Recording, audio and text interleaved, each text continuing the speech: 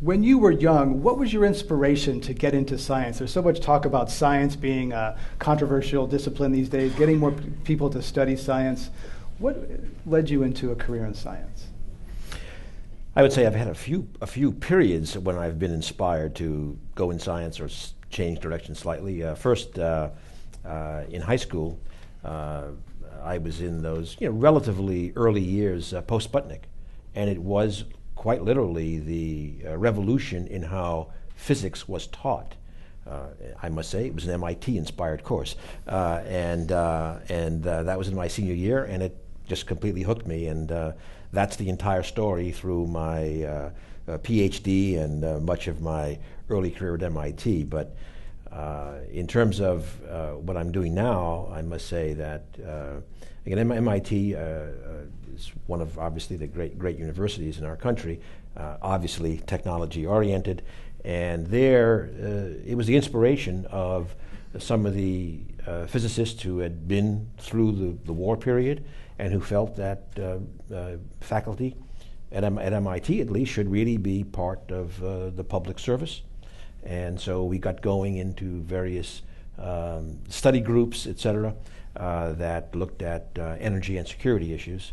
And then eventually that led, I guess, to my wandering off to government a few times. But now I find it difficult to distinguish life at a university and in government. Do you think that the climate challenge is sort of a Sputnik-like motivation for younger students to get into science? Absolutely.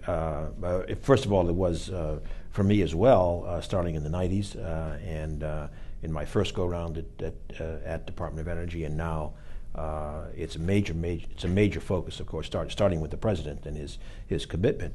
But if I go back to the students, I would refer to my period at MIT in the last decade, in which we started something called the MIT Energy Initiative, and the enthusiasm and the commitment of the students to want to put their science and technology and management and economic talents to bring them to bear on this challenge, the climate challenge, was really remarkable.